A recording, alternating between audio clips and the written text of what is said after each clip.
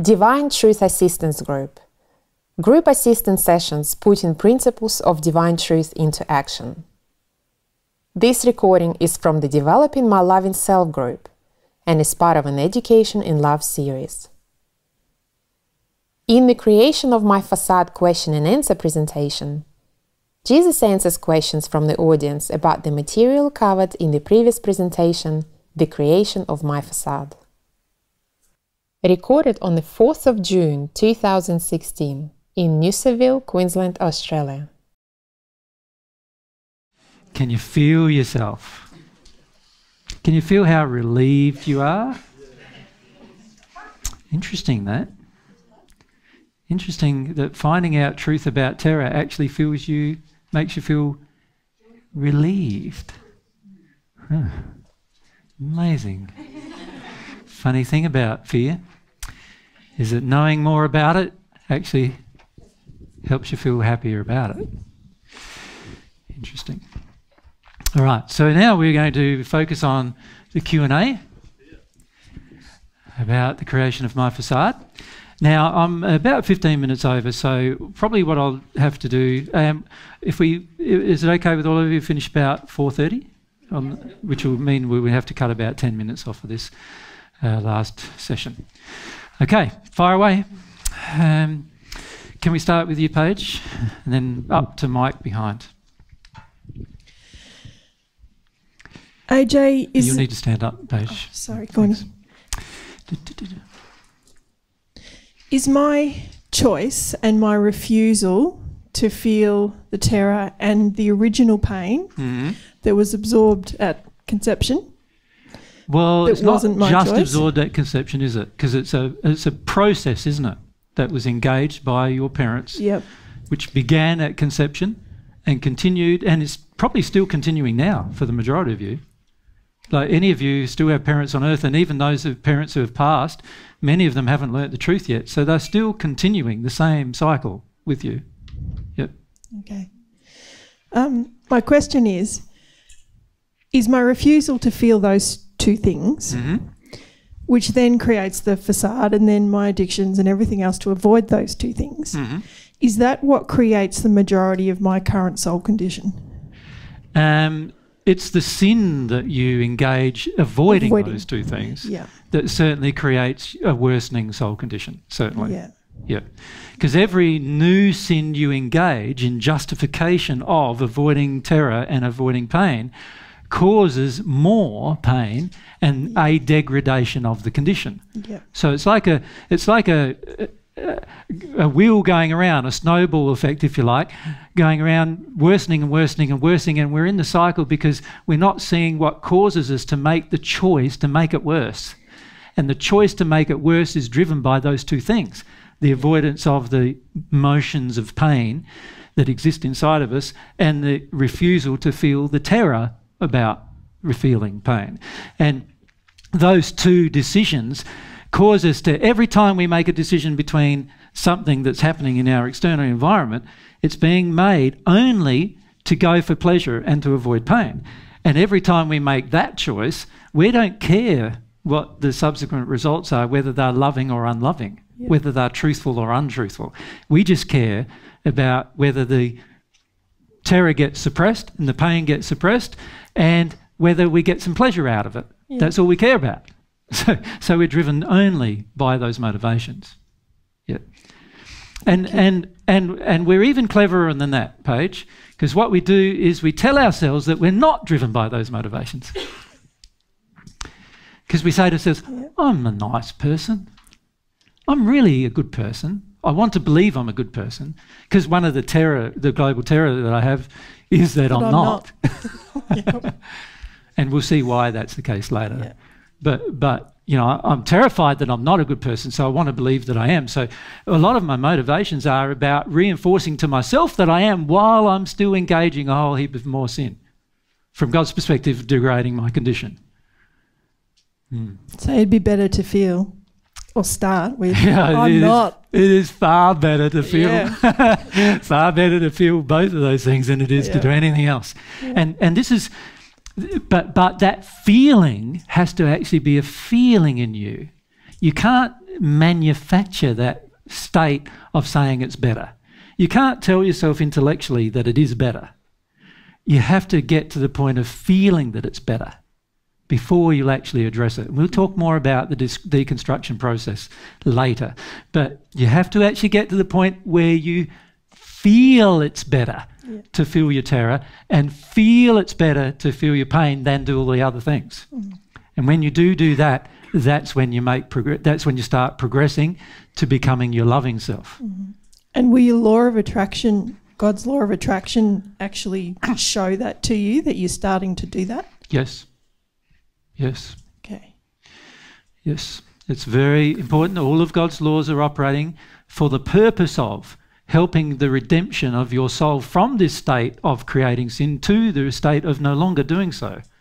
So all of God's laws are helping you, assisting you. The problem is all of man's laws, and I use the term laws loosely because we're really talking about society's general concept and parents' general concept. And to you, that is law. Because remember, to the child, that's law.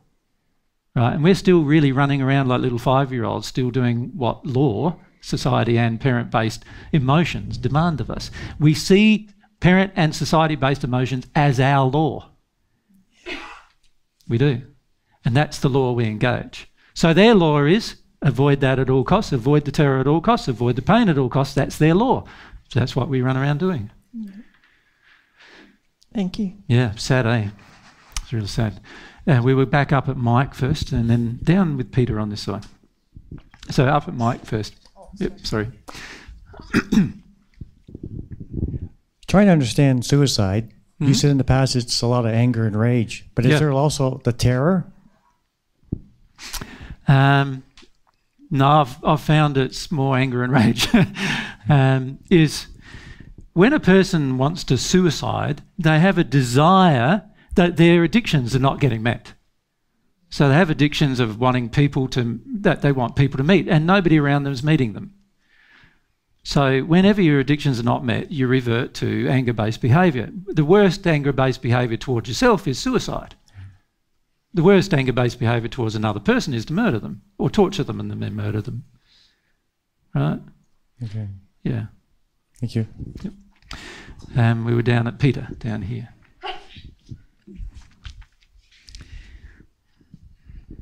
So our emotional refusal to feel the pain and terror as a nation, for instance, as Australians, this is why our politicians behave the way they do. We literally create our politicians and the behaviour of the country. Yes, we do. From that. Yeah.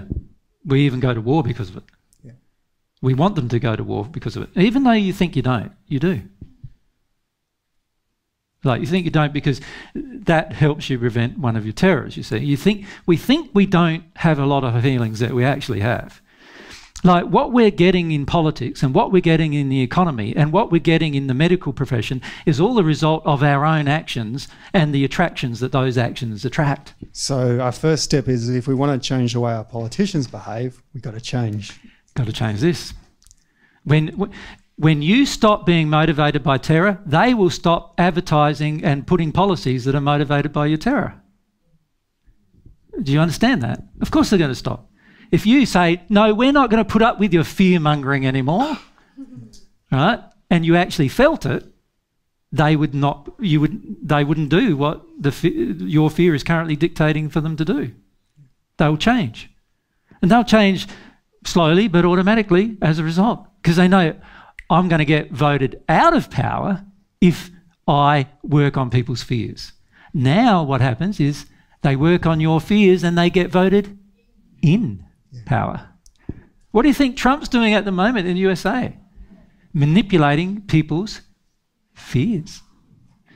Of course, it's a powerful way to control people. You manipulate their fears, right? If you don't have any more fear to manipulate and you're only being driven by love and truth and you make a decision to vote and you go, wow, there's no one I can vote for here. I'm not voting for them and I'm not voting for them because they're only manipulating me by fear. Eventually there'll be even candidates who actually, lo and behold, have dealt with their fear.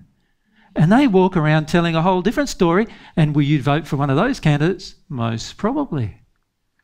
if you have dealt with your own fear. But you're not going to vote for them if you haven't. You're going to vote for the one who supports it, who feeds your fear. Does that make sense? Yeah. It makes you feel that way. So yeah, everything in society, medical profession, you know, we say, oh, this group of people and that group of people, they're doing this and it's so wrong. No, they're just doing what your fear, your terror that you don't want to feel dictates. That's all they're doing. And if globally, collectively, we no longer had terror that dictated these particular things, then they wouldn't even have any power at all. You know, so what do you notice on telly? Every advert, man, there's so many adverts, isn't there? It's just like, I don't know how anybody watches telly. Drives me bonkers. Aside from the occasional funny advert, drives you bonkers. Because that's really all you're watching. You've got to have a funny one here and there. But if you look at most of the adverts, for example, for painkillers, it's all fear, isn't it? And then you look at the advert for cleaners, you know, like household cleaners. Fear. Germs this, germs that, germs this, family that, protect family this, whatever, right? And then you look at, you know, adverts for other adverts, lawyers, what's that about? Getting, after you've feared something, getting a result of some kind. And then, you know, you examine most of the adverts. They're all driven by fear. And even the ones like adverts like have this car is usually driven by this car's cool. If you haven't got it, you're not cool. So you're afraid of not being cool. So you have to get the car, right? And it's just like, it just goes on and on and on as to how much of our society is driven by this underlying two emotions. Because there also feels like there's a feeling these days, oh, well, we can't do anything because we've only got one vote, or we can't make the change. Whereas this way we can start the change. Yeah, if you want to be a politician who's got rid of fear, I'll vote for you. I don't vote for anybody at the moment because nobody has. But if someone come along who had, I'd definitely vote for them. And if they started telling the truth, if they actually told the truth, and they were honest and open about the truth. See, we're even afraid of truth, aren't we, too, in this place, because the facade's all about avoiding truth, right? Isn't it? So we're afraid of truth as well. So a politician comes along and tells you the truth. Yeah, we went over budget because we overspent. You go, oh, it's all terrible, it's terrible, terrible, you get rid of them, right? He just told you the truth. And you want to get rid of him. Why is that? Like, I feel like, oh, what a refreshing change. A guy actually says what he did. I might keep him on. Do you know what I mean? Like, it's just amazing how it infiltrates all of our decisions and choices and infiltrates society.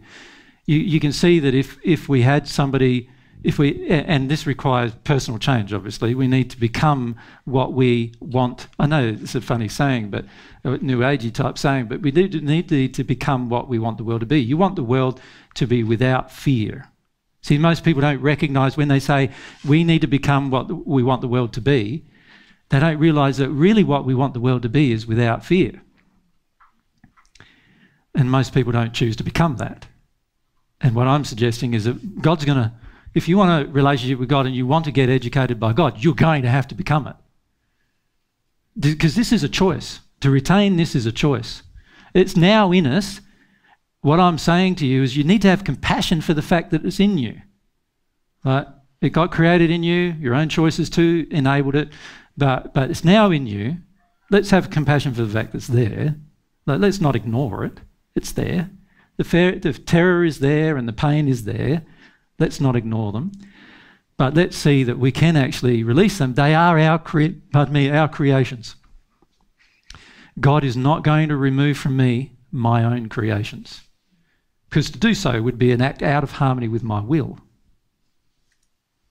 So God is only going to assist me to remove what I want to remove. So I'm going to have to want to remove these things, and I can't remove them except if I feel them. So I'm going to have to feel them, choose to feel them at some point. Next door to Eloisa and then in front to Justin. Thanks. I just want to know some more about what this global terror is, because I can feel a lot of stuff, but as you have been saying, we don't really know what it is. So why do you want to know more?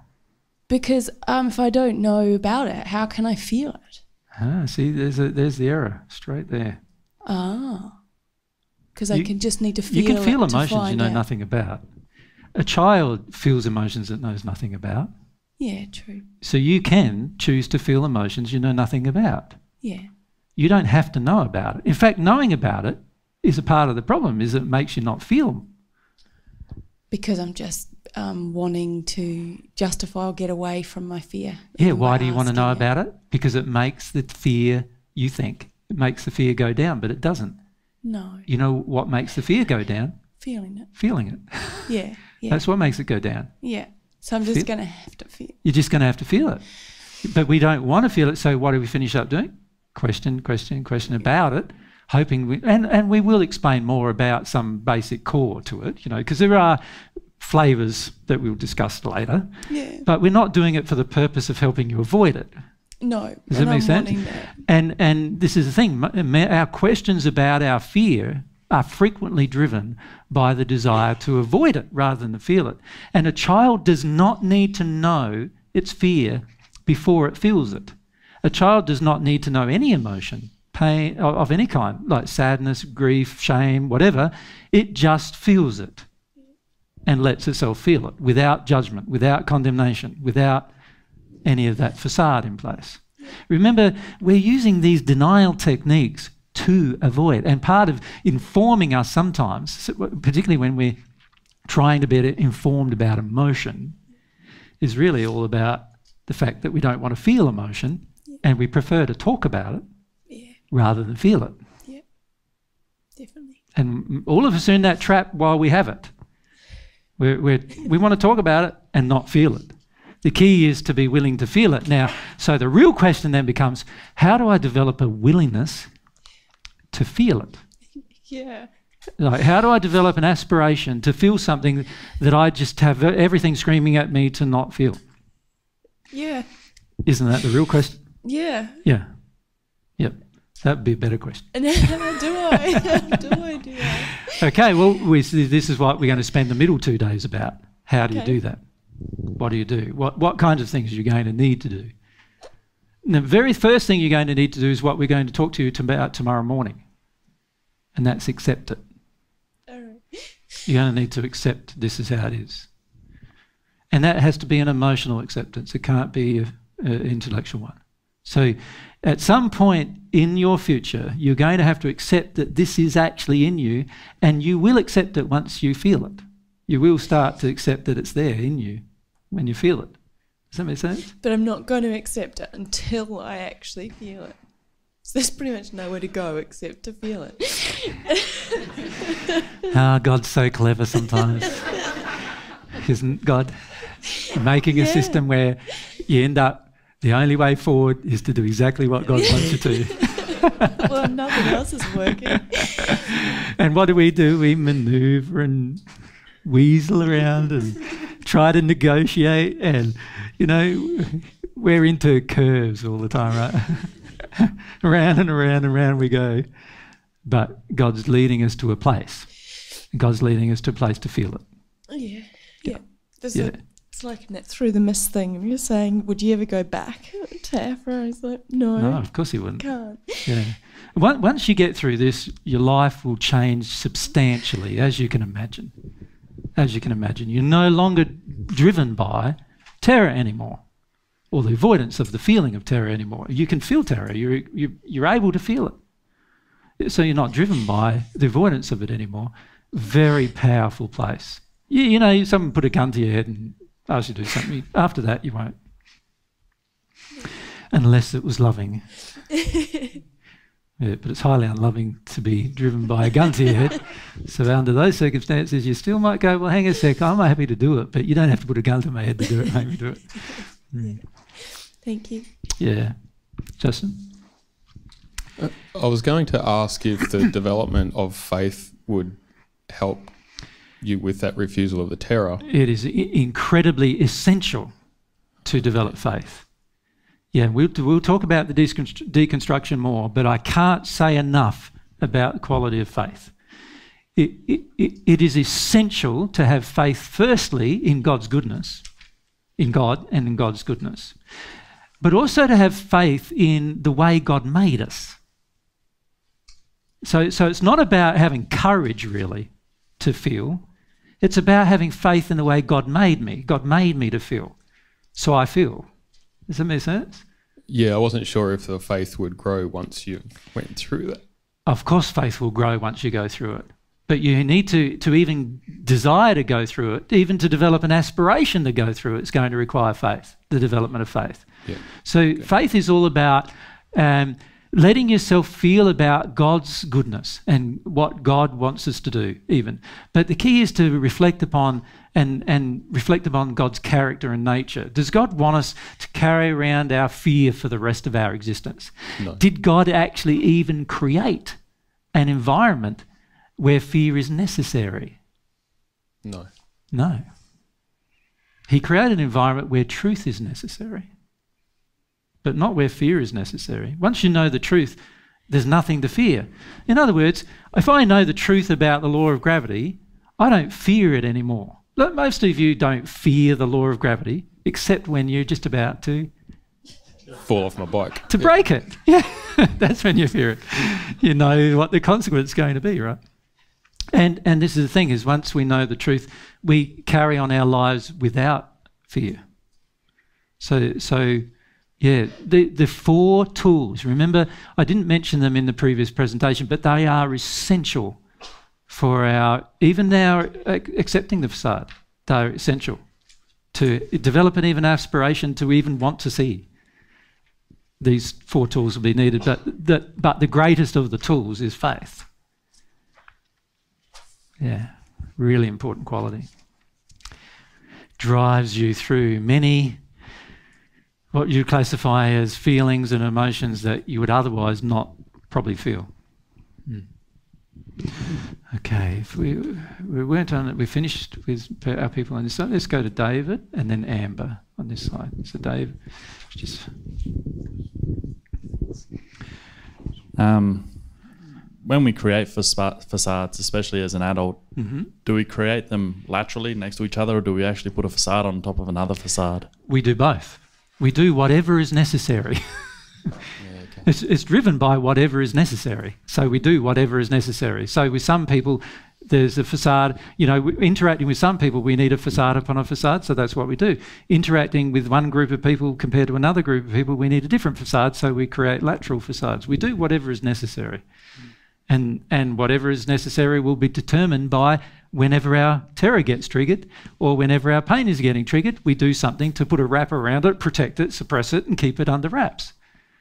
Whatever is necessary.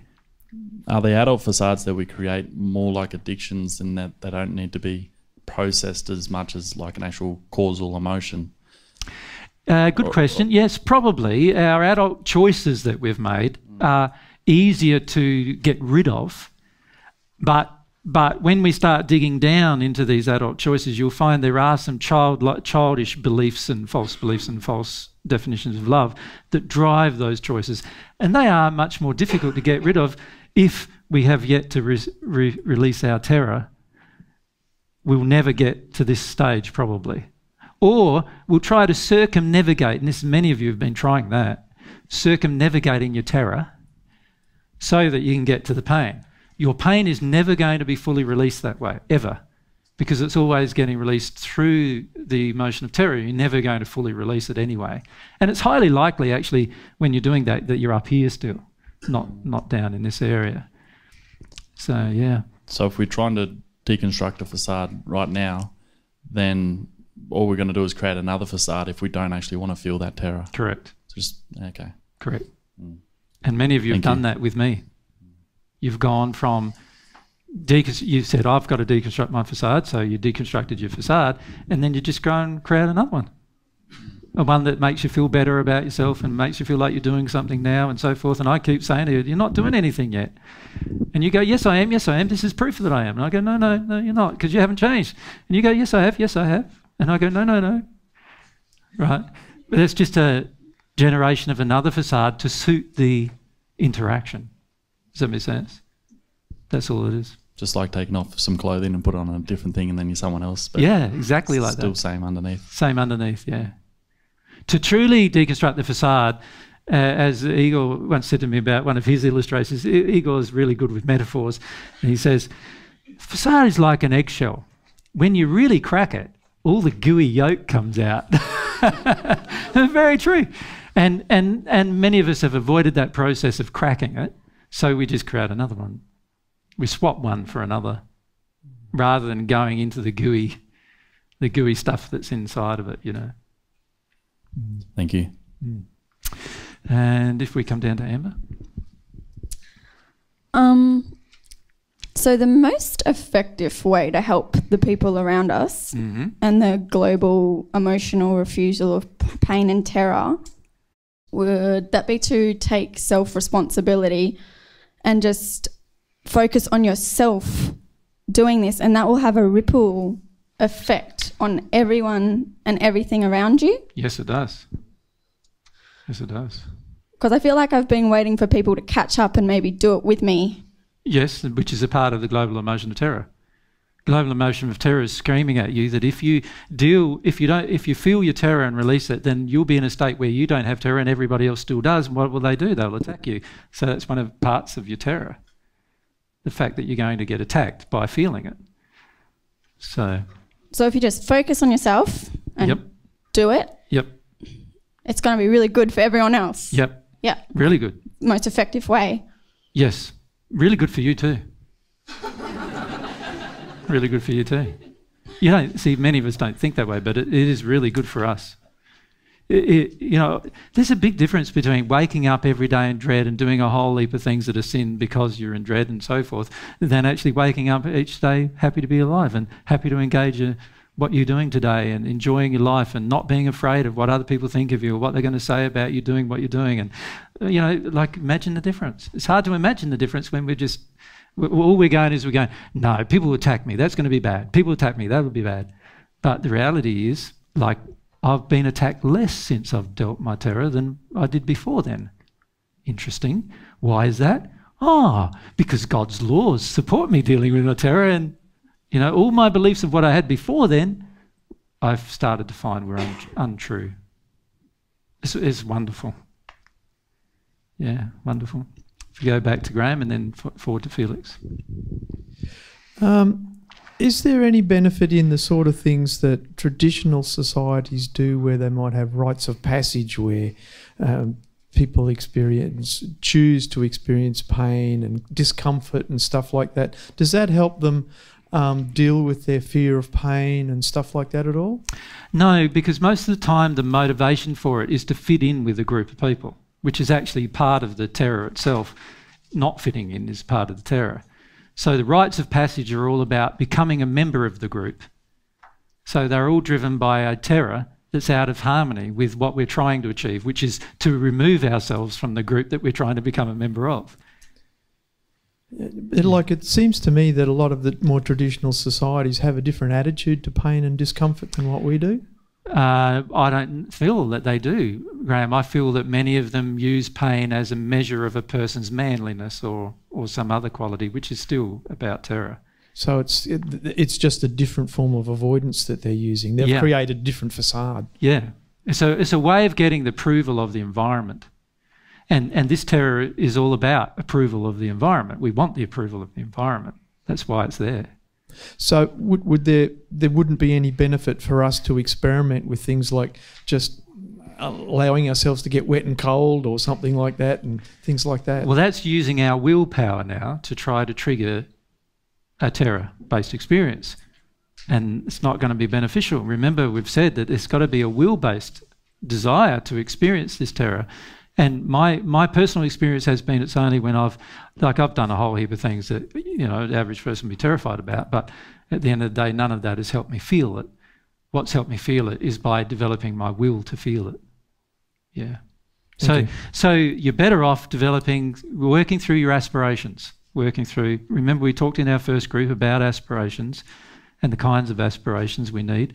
You know, so firstly, develop the aspiration of faith, to have faith. Develop the aspiration to focus on truth and so forth. Develop the 4 tools, just an aspiration to have them. The second thing then is to develop an aspiration to start allowing yourself to see what's really there, what's really going on, what motivations are really happening, and particularly the motivations surrounding our terror. So then you would do it with the real things that are really going on for you rather than manufacturing little pain-inducing or discomfort-inducing things. Yes, and actually it's actually out of harmony with love to manufacture more pain in order to address something. So, yeah, you wouldn't choose to do that if you actually loved yourself. Yep, good question. Felix was next, so just in front. Felix is madly writing while he's trying to question. I've got 2 questions, all right? Fire. Yep. First one was the relationship between facade and addiction, because, Yep, so our facade is all about lies, isn't it? Yeah, so it's... You think about your facade, it's really lying to self and the world. You're telling yourself and you're telling the world that what you really want is not what you really want, and so forth. But your addictions are, when you start engaging addictions, they show the truth of what you really feel, that you have all these needy holes that you want filled and you'll do anything to fill them. Does that make sense? But is one is one driving the other? No, they're like, Well, no, what's driving all of it is these two things. The avoidance of my pain and the avoidance of my emotion of terror. Isn't because the way I feel is my facade is there to try to do everything it can to both avoid the terror and instead get the pleasure of the addiction. Correct. So it's basically then it feels to me like my facade is driven by my addictions in a way, or by my fear and my addiction. Isn't that right? No, your facade is even created because of these two things. Yeah. And so all of what the facade then creates. So you think of your facade as a part of yourself. Yeah.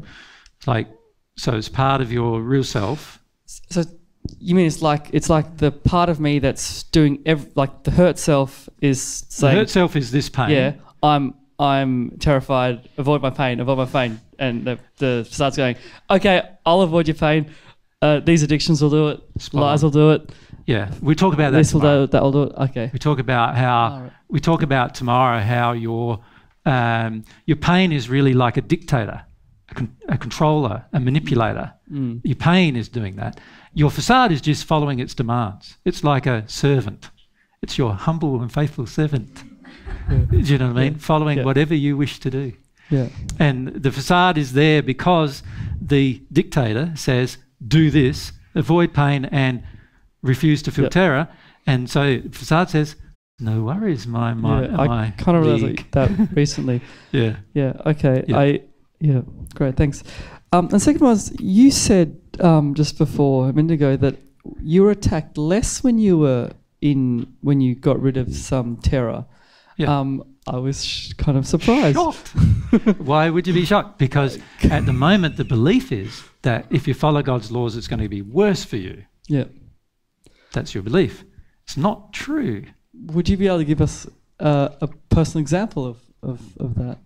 I was terrified of, one of my major motivations was to please people all the time.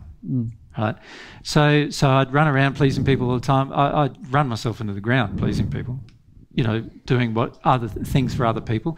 The reason why I got sick every month was because of that, actually, that one desire. So there I was, out of harmony with law, not loving myself, driven by terror that other people, if I don't please other people, then I'd be seen to be a bad person or whatever. And so I'd just please. That's my addiction. Pleasing them makes me feel better about myself. Okay, I deal with the terror. I don't have to please anybody anymore. Right? Yeah. All of a sudden, all of my sicknesses go away. I go from being sick every month to not being sick for 10 years. So that tells me, interesting bit of feedback there. I'm actually more in harmony with God's laws now, and as a result I'm not breaking as many, and as a result I get some good outcomes. So not only that, also I get attacked less from people. Because before I was so much into pleasing people that they would all know that I'm into pleasing them. And so whenever I didn't please them, they would dump on me like nobody's business. You know, it's like attack here, attack there, attack here, attack there. Once they knew that I wouldn't please them, except under certain circumstances, they didn't attack me anymore. That makes sense, yeah. Isn't that interesting? Before, I was feeding their addiction to get whatever they wanted from me, and then after I dealt with that, they realised that they couldn't do that with me, and so they didn't bother. They just went and did it with somebody else. Yeah, that makes sense, yeah. Yeah, so I didn't get attacked as much. Yeah, no, I noticed that with you, like, that you feel like you can't get away with things with AJ where you can with other people. Yeah. But also, many of you, as a result, don't attack me either. Yeah. This is fantastic. Thank you very much for that. But it's a part of the law in operation. The law is, I'm no longer giving you. So if you look at it from a vortex perspective, there's a vortex coming out of me before that I would satisfy a person's addictions. I love that. I love that metaphor. It's exactly what it feels like. And their vortex was the sound you make. Yeah, that's what it's like. So their vortex was that they would accept me pandering to them, because, you know, they felt superior to me or whatever. Now, as soon as I cut that off, like, they, for a little bit, have that demand, and then they realise, what's the point? It's pointless wanting AJ to feed an addiction, and just go somewhere else if you want an addiction feed. So just in summary, the facade is like the master, the slave of the master, which is the hurt self. No, the pain is the master. The pain is the master. Which we'll talk about more facade tomorrow. is a slave, and the addiction is one of the solutions. Yes. Okay. The slave says, just that goes, this addiction, would that make your pain go away? And your pain goes, yeah, that feels better now. So okay, thanks. Does that make sense? Yeah. Many of you have been thinking that your facade is the problem. Yeah? No, your facade is the effect of the problem. Yeah. So it's interesting. The facade is the effect of the real problem, the avoidance of pain and the refusal of terror. That's the problem. And your facade is just doing what that demands. Just obeying. Your facade is she who must be obeyed. What's that from that show? She who must be obeyed? Yeah, Rumpole of the Bailey, that's right. She who must be obeyed, his wife who must be obeyed he was referring to, but I'm referring to these two emotions, must be obeyed, must be obeyed. So your facade goes around saying, yes, I obey, I obey, I obey. I'll do whatever is needed. And your facade is even busy obeying everybody else's ones as well. Isn't that crazy? It's like, not only will you obey your own demand to avoid, but somebody else has a demand to avoid and you obey that too. It's like, how crazy is that? Like, so we're running around obeying not only our own demands to avoid these two things, but also obeying everyone else's demands to avoid these two things. It's no wonder we feel like we're tired and no energy and exhausted and so forth, is it not? If we go up to, if we come down to Phoebe actually on this side. It seems like some people, myself included, have more of a facade than others, if that makes sense, or have more different facades, or... I think they're just different. Is it just different? It just feels like some people just feel more real or like... Yeah, I'd possibly agree with that, but all that indicates is that they've either been allowed to be themselves more than you have, or that they've chosen to be themselves more than you have. That's all it means. Okay, so... Yeah. So it's not really, like they may not have different amounts of terror or different types of terror that would cause that? Of course. Yeah. I guess, everyone's going to have different... Yeah, you've got so many flavours, it's like the spices on a rack, you know. Chili terror, you know, and ginger terror, not so bad. Okay. Yeah. Cool, thanks. Yeah. Okay, if we go to Tara on this side.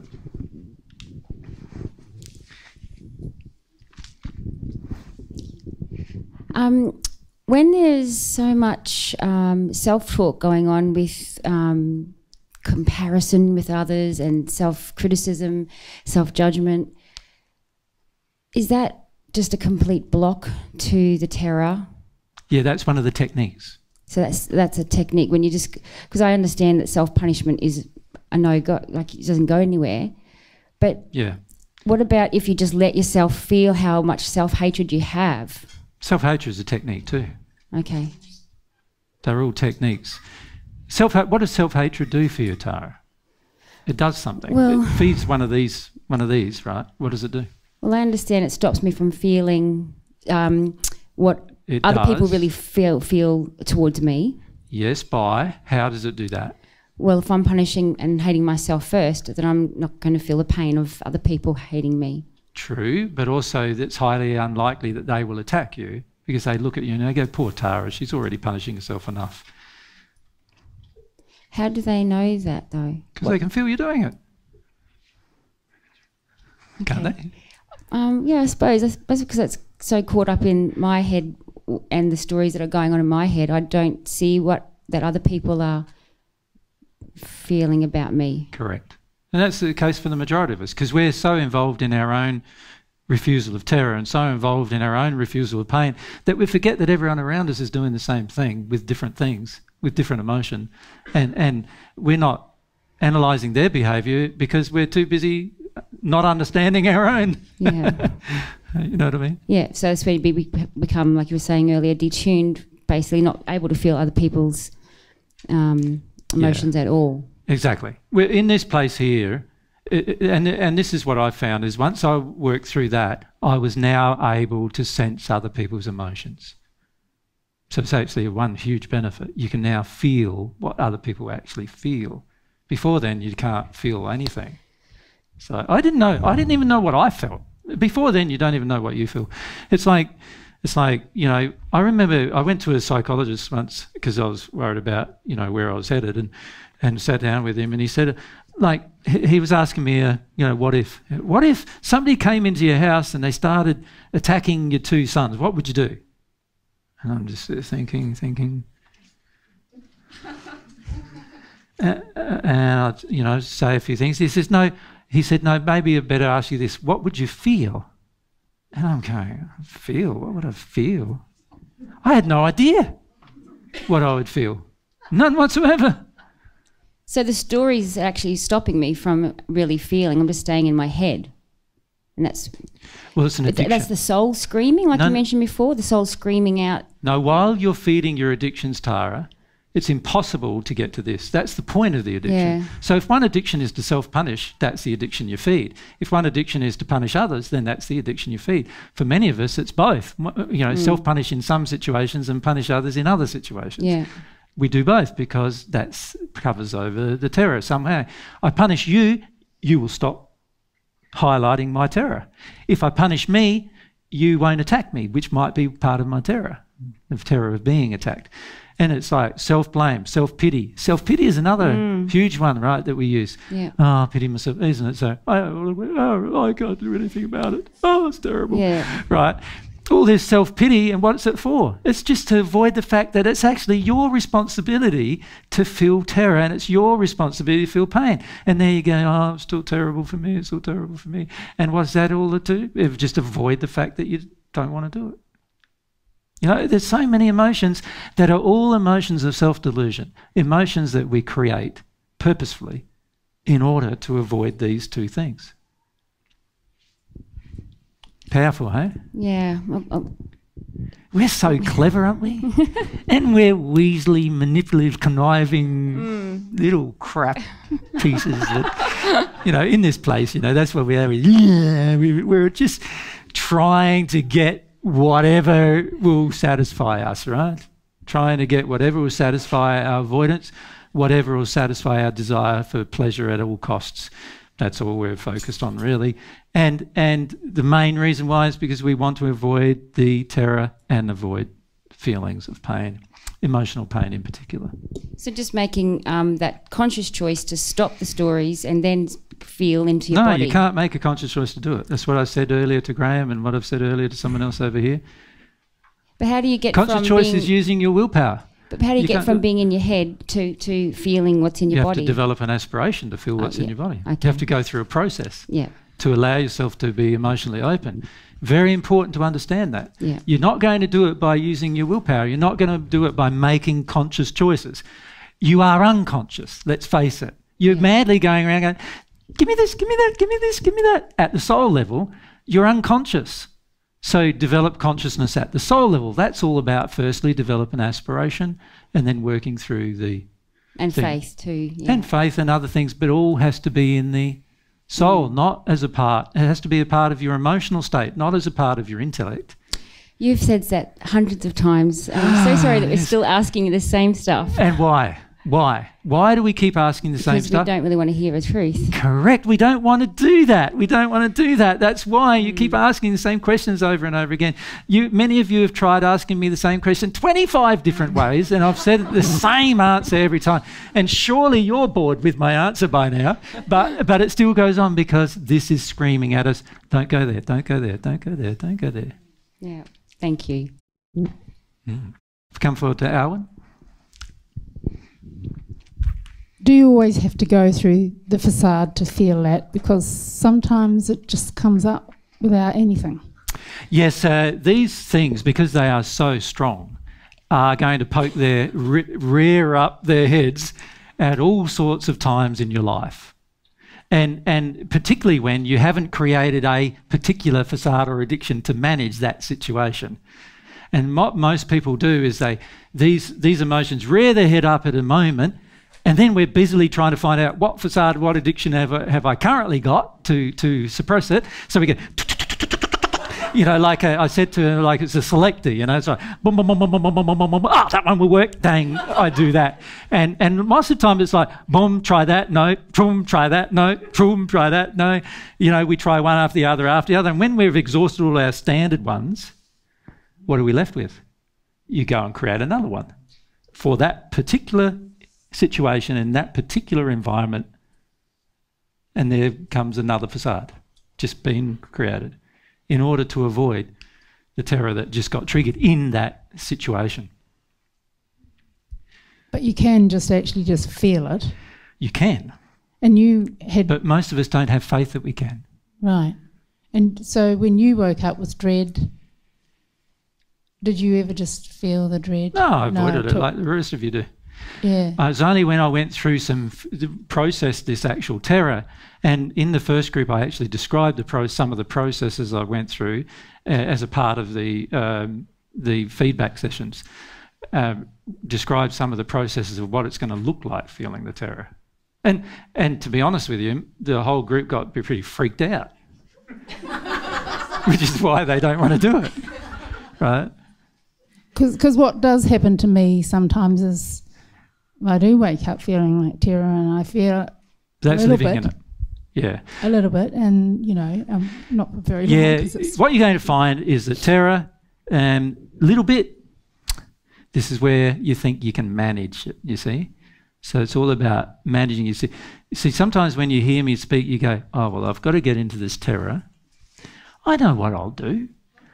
I'll just do a little bit today and a little bit tomorrow and a little bit the next day, and hopefully after a year or so of that, then it'll be gone.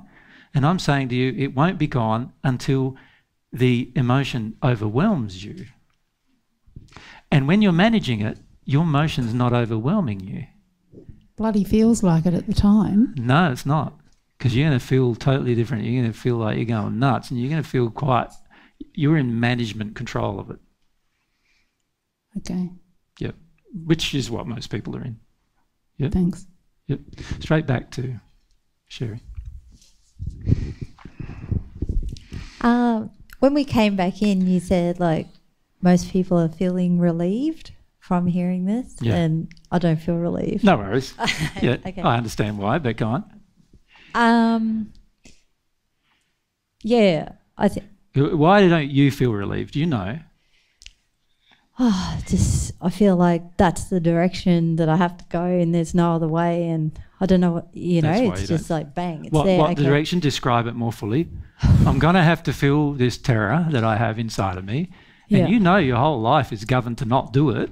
Look, I remember being a child, being like going, I don't want to feel that terror. Yeah. So this feels like I've structured my whole life around that. I agree, you have.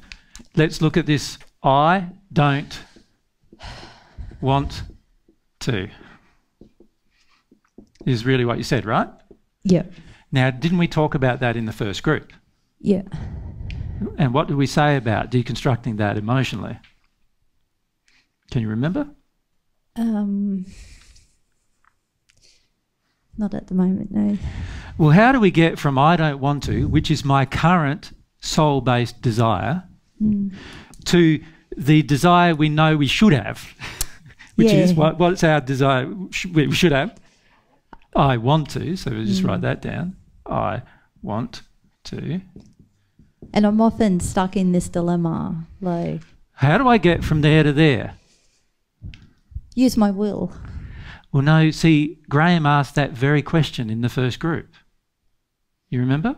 Those of you who watched that stuff that Graham asked questions about? He asked that very question. How do I get from I don't want to I want to on any subject? Is it feeling how much I don't want to? That is important. That's one of the first steps. Feeling why you don't want to. Yeah. Another step. But can you see you even need an aspiration to feel that you don't want to, and an aspiration to feel that why you don't want to? You need to develop aspirations in each regard. Right? You need to see some benefits. Truth, the four tools, what are they? Truth, action. Faith, truth, action, and humility or emotion is how you get from there to there. Isn't it? You're going to have some faith that you can get from there to there. You're going to have to work through different things. You're going to have to develop some aspirations which all come from your soul. It's all emotional. You're going to have to want to do those things. And if you don't want to, that's fine. God's not saying to you have to, Sherry. Is he? I guess I just feel like because I've put so much into not wanting to feel terror, that how do I develop that aspiration and to want to feel terror? But I feel like you're saying that Well, I agree with you. You have a very, very strongly developed sense of your will to not feel. Yeah. So that tells me you have a strong will. Okay, just use that. It's just used in the wrong direction. Yeah. Isn't it? Yeah. So what you need to learn to do is to use it in the right direction.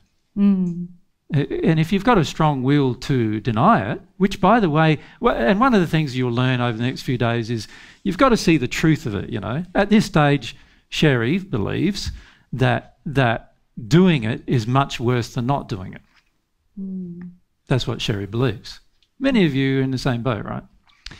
The reality is, from God's perspective, you are already experiencing the terrible results of not doing it. And in fact, if you do it, life will get better, not worse. But you don't believe that. So that's one of the things you're going to have faith in. You're going to have to develop some faith, aspiration to develop faith in that.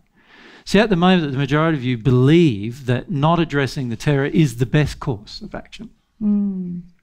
That's what you believe. I feel I feel like feeling is the way out of this. No, you don't. Well, I don't. I tell myself you in tell my yourself, head, I and agree. I'm like, this is the only way out. You tell yourself, yes. But you don't believe it. No. No. Because if you did believe it, you would do it. Yes. So you don't believe it, so I'd work on my beliefs. Yeah. How do you work on your beliefs that are false?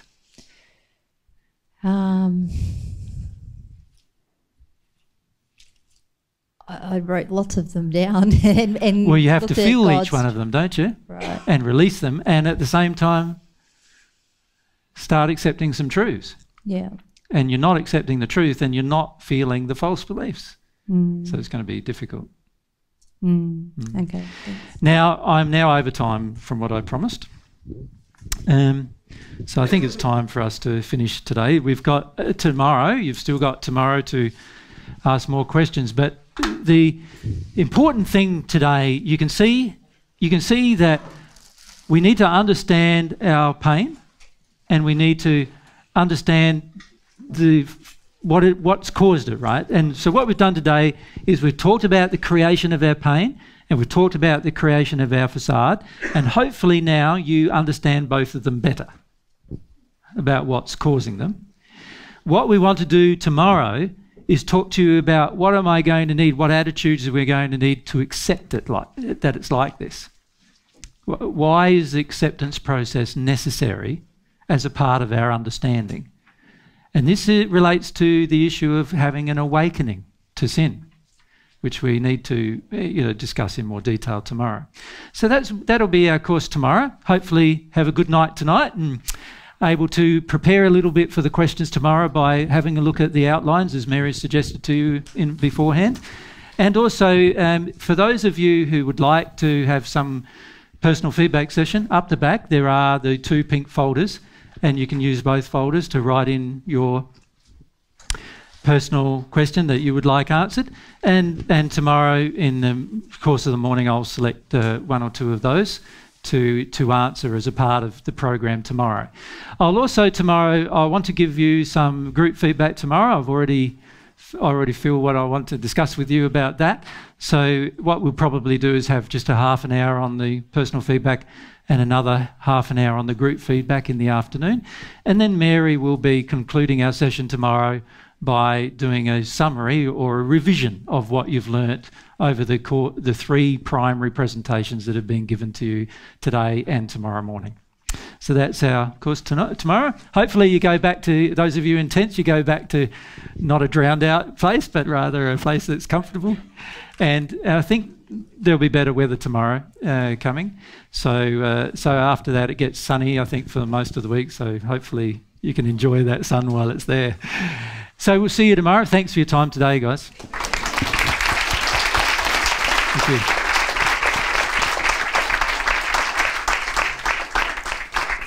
Enjoy your snooze.